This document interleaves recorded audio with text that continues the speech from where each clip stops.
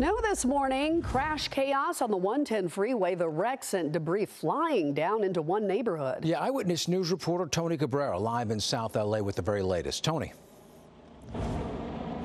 Good morning, everybody. It is pretty wild out here. Look at this piece of cement. This is part of the bricks that came tumbling down from up above. That's the sound wall that was crashed into by the bin of that truck, of the trash truck that was up there, crashing with another vehicle. You can see crews that are up there looking at the wall there to see how safe it is, how much damage happened. And then look at all the debris that's on this street. I mean, these are huge chunks of cement that are scattered all the way across here, with trash bags all the way over there that came out of that truck, and then the two vehicles that were damaged here as well. I mean, it is pretty intense down here.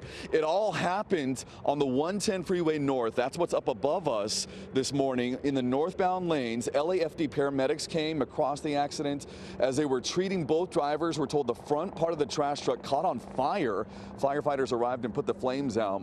The victims were taken to the hospital with unknown injuries. Two cars below, like we saw on Olive, were also damaged when the debris tumbled down. Fortunately, no one was injured on the street level, but people who live here heard not just the initial crash, but also the bricks and trash falling onto the street, and it was a sound that scared people out of their beds.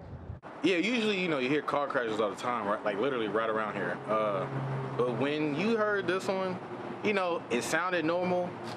You hit the brakes, and then it hit the back of whatever, vehicle. It was crazy.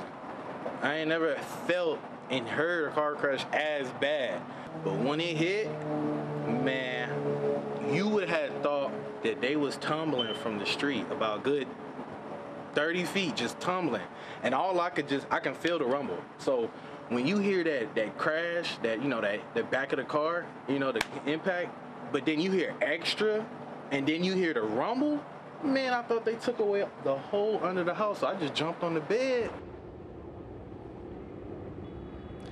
And now we want to go up to Air 7 HD live over the scene as it's showing the crews that are on the freeway. This is the 110 North cleaning up, and there's tow trucks there. We have debris, not just on the shoulder, but also in one lane. So part of traffic is affected by this as we're looking up above at all the action there.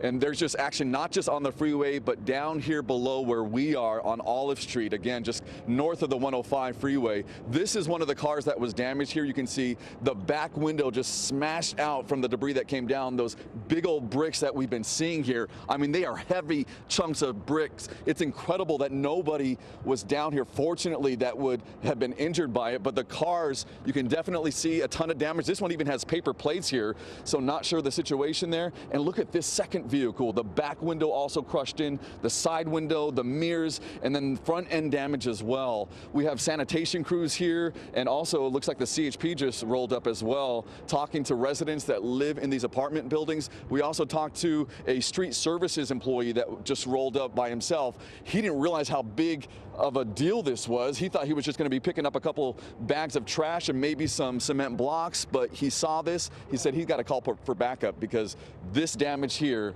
is a whole lot worse than they thought.